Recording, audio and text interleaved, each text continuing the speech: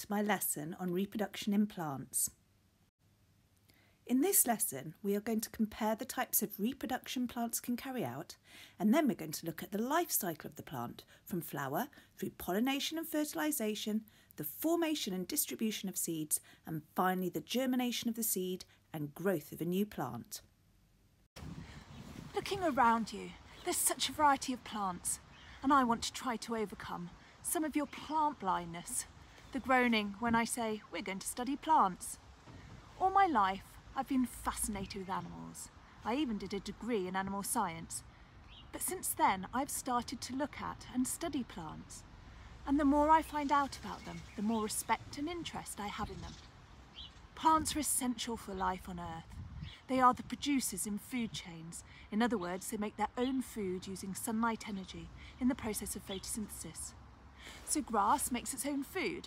A rabbit then comes along and eats the grass, and then a fox eats the rabbit. The fox and the rabbit rely on the grass. Not only that, during this process, plants are absorbing carbon dioxide, a greenhouse gas, from the air and releasing oxygen, which we need for aerobic respiration. Hopefully, lots of you already know that. But did you know that if a plant is under attack from, say, greenfly, it can let other plants know by releasing chemicals into the air, and the other plants can respond by producing greenfly repellents and by attracting greenfly hunting wasps. Other things plants can do as well as feeding us. Did you know bananas contain a substance that makes us happier? And that the first type of aspirin came from the tree bark of a willow tree?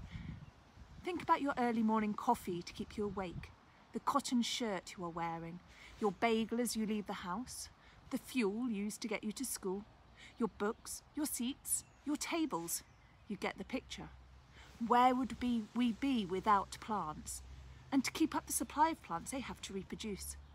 So in this lesson, I'm going to cover the topic of reproduction in plants, both asexual and sexual, and then walk you through the life cycle from flower to seed to new plant. So let's get going. Plants carry out two different sorts of reproduction, asexual and sexual. Asexual reproduction is a type of reproduction which does not involve gametes or fertilisation. It just involves one parent cell or cells, and they double their number of chromosomes, then split into two, producing cells with the original number of chromosomes, a form of cell division known as mitosis. The cell with the normal number of chromosomes is known as diploid, di for chromosomes in pairs. The offspring that arise by asexual reproduction from a single cell or from a multicellular organism are genetically identical to the parents and are said to be clones. The only variation that will occur is due to mutations, a random change in the genetic information. Sexual reproduction does involve gametes, in other words, sex cells. Thinking about the work on specialised cells, gametes, sperm and ova, have half the original number of chromosomes. This is because, like in mitosis, the cell starts by doubling its number of chromosomes, but then it divides not once, but twice. So each of the gametes formed has half the original number of chromosomes. This is known as the haploid number, and I remember this by haploid, HA, for half, HA. And the type of cell division involved is meiosis, which you've got to be careful with the spelling of that. I go through this in greater detail in another one of my lessons entirely devoted to cell division. When a male gamete meets a female gamete, fertilisation occurs and a zygote is formed, which now has the original diploid number of chromosomes, because half from the sperm plus half from the ovum gives one whole in the zygote.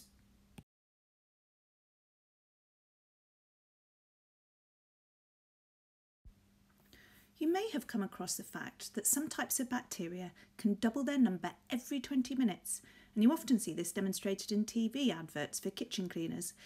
The reason they can increase their numbers so quickly is that they reproduce by a type of asexual reproduction called binary fission. Binary meaning two and fission meaning to split. This means that they are splitting into two every 20 minutes, so double their numbers. And because it doesn't involve gametes and fertilisation, it just involves the splitting of the cell by mitosis. Remember the mitosis? It is much quicker. Yeast can also reproduce rapidly by a type of asexual reproduction called budding. Here, small cells form on the side of the original parental cell and then they grow and split off. In plants, asexual reproduction is very useful for taking over new areas of land that are not yet occupied by lots of other plants. Because this form of reproduction only requires one plant and is very quick, if a seed lands in a new area, once it has grown into a fully formed plant, it can undergo asexual reproduction to spread quickly.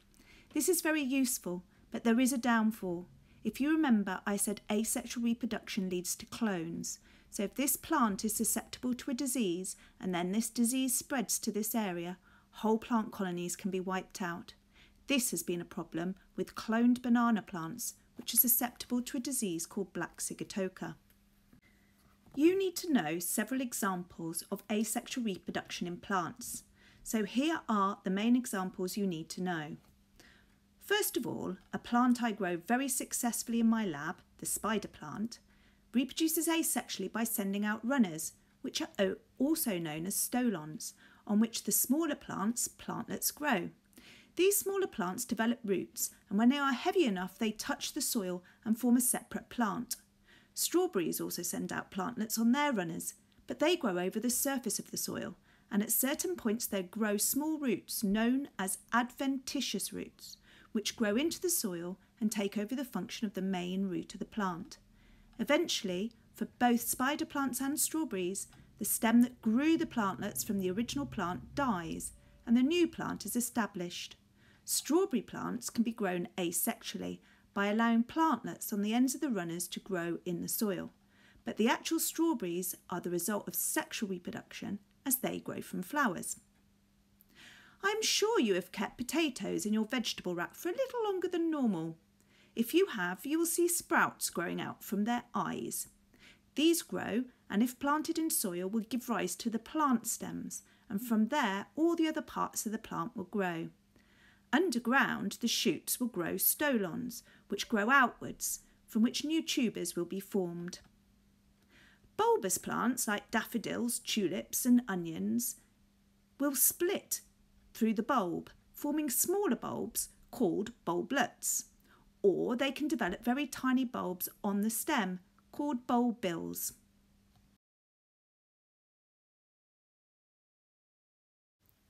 We can use asexual reproduction in plants to our own advantage in a process called artificial asexual reproduction. We carry this out in the biology lab at school, and what we do is we take cuttings. We tend to use geraniums as they are easy to cultivate. First of all, you take a healthy adult plant. You find a good strong branch of this plant and simply cut it off. You then place this cutting into rooting powder and into soil. Or, the way we tend to do it at school, is to make a solution up in a jam jar using rooting hormone gel and place the cutting through a piece of card on top of the jam jar, so just the end of the cutting is sitting in the solution. Over a couple of weeks, this plantlet grows roots and then it is ready to plant into its own pot of soil. This is used by many garden centres so that they get lots of the same plant in a short period of time. The advantage is that they know what the plant will end up looking like, as it is a clone of the parent, and it is relatively cheap and easy. Looking at a summary of asexual versus sexual reproduction, there are advantages and disadvantages of both. Asexual only requires one parent, so if the plant is landed in a new area where there are no other plants, it can still reproduce. It is quick, so the plants can colonise the area rapidly, but they are more susceptible to disease due to lack of genetic variation. Sexual reproduction, on the other hand, requires two parents, and each parent produces sex cells or gametes, which contain half the normal number of chromosomes. So when fertilisation occurs, each parent contributes half the genetic information. This leads to variation, which means the plants are more able to adapt to changes in the environment. But sexual reproduction takes much longer, which means it does not allow them to colonise new areas of land easily. I want to introduce you to the flower, the reproductive organ of the plant. Some flowers are really beautiful with bright colours and wonderful scents. These tend to be insect-pollinated flowers, although some are pollinated by bats, birds and other small animals. Many flowers have petals which have UV lines on them running from the petal tip to the centre of the flower, and this guides the insects in like a landing strip for an aeroplane. Let's look at the diagram of a typical insect-pollinated flower. At the base of the flower is the receptacle where the stem meets the flower. The stem supports the flower in a suitable position for it to be pollinated. A bud forms when a flower is developing, and this is protected by sepals, which are often green. The petals are usually large, brightly coloured and sweetly smelling to attract insects. Stamens, the male sex organs, are made up of the pollen-producing anther and the filament that supports the anther at just the right height to brush against an insect's body as it enters and leaves the flower. The pollen is often spiked so it can stick to the tiny hairs on the insect's body. The carpel is the female sex organ and consists of the ovary, style and stigma. The sticky stigma pulls the pollen off the insects as they enter the flower, and the style supports the stigma and connects the stigma to the ovary. The ovary contains the ovules, which harbour the haploid ova. Insect-pollinated flowers, in addition, usually have a nectary to produce sugary nectar to entice the insects into the flower. Other flowers you might not even realise are flowers, such as these grass flowers or catkins on trees. These do not need to be bright or as noticeable, and they won't smell, as they rely on the wind to pollinate them, so they don't need to attract insects. This is a diagram of a wind-pollinated flower. They are not brightly coloured, and their petals are often small as they are not trying to attract insects. The anthers hang outside the flower to catch the wind so that the pollen can be blown to another flower. They produce far more pollen than insect-pollinated flowers, and the pollen is much smaller and lighter, and some even have air pockets. These flowers have a feathery stigma which also dangles outside the flower, ready to catch pollen as it blows by. So what is pollination, you may ask? Well, pollination is the transfer of the pollen, which contains the male sex cell or gamete, from the male sex organ, the anther, to the stigma of the female sex organ. It is not the same as fertilisation. Many flowers have both the male and female parts on one flower and are known as perfect flowers. Others may only have the male or the female parts, and they're known as imperfect flowers, such as the holly bush. To get holly berries, you must have a male plant in the same region as the female. The pollen can be transferred from an anther to the stigma of a different flower, known as cross-pollination, demonstrated here by Boris the bee. Or it can be transferred to the stigma of the same flower, known as self-pollination. But for fertilisation to occur, the flower has to be of the same species. Cross-pollination is favourable as it leads to greater genetic variation and hence greater chance of adaptation to changes in the environment. However, self-pollination is useful for isolated plants. Plants and insects have a mutualistic relationship, but what do I mean by this? Well, we know that the flowers attract the insects so they can get pollinated, so they can then reproduce and make more plants. But what do the insects get? At the base of the flowers are nectaries that produce a sugar-rich liquid called nectar, which is a food for the insects. If you think about some of the best-known pollinators, bees, they feed on the nectar and pollen of flowers. Worker bees, whose job it is to collect food for the colony, land on flowers and drink the nectar. This nectar is then stored in a pouch-like internal structure called the crop. They collect pollen into sac-like structures on their legs called pollen baskets. The bees then fly back to the colonies. They regurgitate the nectar, mixed with enzymes, and expose the mixture to the air for several days, creating honey. That sounds delicious. This honey is then used to feed the colony. Pollen is mixed with nectar to form a protein-rich substance called bee bread, which is then used to feed the young larvae. So there we have it, a mutualistic relationship. When a pollen grain lands on a stigma of the same species, a pollen tube may start to grow, really rather rapidly. Maize pollen tubes can grow at a rate of about 1 centimetre an hour. The pollen tube is attracted towards the ovary due to the release of a chemical signal. This long tube grows through the style and will reach the ovary, which it enters through a small opening called the micropyle. The nucleus of the pollen grain then passes down the tube to fuse with the nucleus of an ovum in fertilisation to form the diploid zygote. The ovule now starts to develop into the seed. The zygote develops into the embryonic plant made up of a small root, the radicle, and the shoot, the plumule. There are seed leaves called cotyledons. Some seeds have one leaf, known as monocotyledons or monocots for short, and some have two leaves, known as dicots. The seed also contains a food store, either in the cotyledons or in another part of the seed. This is ready for when the plant starts to germinate. The ovule wall develops into the seed coat or tester. The fruit usually develops from the ovary wall, but it may also develop from other parts of the flower too. Fruits provide a method of seed dispersal. Dispersal is the transfer of a seed away from the parent plant. It is necessary to avoid large numbers of seeds from the parent plant competing with each other and the parent plant for water, minerals, space and light. This increases the chance of survival for the plant. This is a dandelion clock, which is composed of cylindrical seeds, each with a long-stalked parachute to aid its dispersal.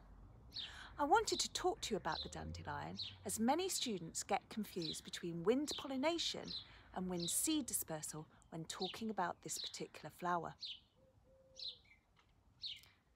This is a dandelion flower head, and it consists of many tiny flowers called florets. It is bright yellow for a very good reason, because it is insect-pollinated, so it has to attract the insects so that it can complete its life cycle. When fertilisation has occurred, each floret develops into a seed, and because there's so many florets on the flower, we get this dandelion clock.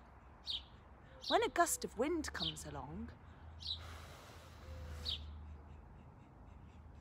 the seeds are dispersed by the wind and they drift off away from where the parent plant is growing. So that is an example of wind dispersal. Now let's look at the other main ways. Another example of wind dispersal is the sycamore helicopter, which has wings. Plants that produce wind-blown seeds often produce lots of them to ensure that some are blown to areas where they can germinate. Some will get eaten and some will land in places that are not a suitable habitat for the plant. Many plants that live near or in water have seeds that can float, and so they are carried by water to new habitats. Some are very large seeds like coconuts, and some are smaller like the water iris. With animal dispersal, there are several variations in technique. Some, like the burdock, get stuck to the animal fur and carried to a new location. Other plants, such as strawberries and blackberries, produce their seeds with delicious fleshy fruits that then get eaten by an animal. The seeds pass through the digestive tract and are dropped in other locations in faeces. Some animals bury seeds, like squirrels with acorns. It's to save for later, but they often can't find them, so they end up growing into new plants. The explosive method of dispersal involves violently ejecting them so that they fall away from the parent plant. The seed pods dry in the sun, and this causes tension in the wall of the pod, eventually causing it to split. As the pod breaks open, it flicks the seeds out in an explosive manner, for example the lupin. Gorse also does this, and if you sit near gorse bushes on a hot day, it's like sitting near a firing range, as the exploding pods sound almost like gunshots. So, what have we learnt in this lesson? Well, there's two types of reproduction in plants, asexual and sexual. The flowers contain the sex organs. Insect-pollinated flowers are bright, they have scent and they have nectar, and the anther and sticky stigma are inside the flower, and the pollen is normally larger and spiky and produced in smaller numbers, whereas the wind-pollinated flowers have small or no petals, and the anthers and feathery stigma are outside the flower. Pollination is the transfer of pollen from the anther to the stigma, and it can be cross-pollination or self-pollination. Fertilisation occurs once the nuclei of the pollen grains get to the ova in the ovules. The ovule becomes a seed, and the ovary usually becomes the fruit. Seed is dispersed by wind, animal, water or self. Seed remains dormant until conditions are right. Wow! Water enters the seed and with warmer temperatures breaks dormancy and food stores are broken down. The plumule and the radicle grow. The dry mass decreases until the shoot gets above ground and the plant begins to photosynthesize. And this is the end of germination. So don't forget those really important buzzwords and how to spell them, which I've made a slight mistake with there because I've forgotten the S for sepal. Now, I like to give a stretch and challenge, and this isn't really a stretch and challenge, but it is some books that you might find interesting. I've read them both and found them fascinating. The History of Bees by Maya Lundy is a story that follows 3 generations of beekeepers from the past, when there's a biologist who's still discovering a type of beehive, through 2007 in the United States, when they are battling modern farming to save the bees, and then China in 2098, where they're actually having to paint pollen onto the fruit trees because there aren't any pollinators left. So that's quite a serious book to read. Or there's The Bees by Laline Paul, who follows Flora 717, a sanitation bee. And it is a story about her interactions with the queen bee and the rest of the hive. This really does teach you about the different roles bees have in the hive and how the queen is selected. I've just finished reading it and I found it fascinating. 2 books about bees, but very, very different. I hope you've enjoyed this lesson, and I hope to see you for more.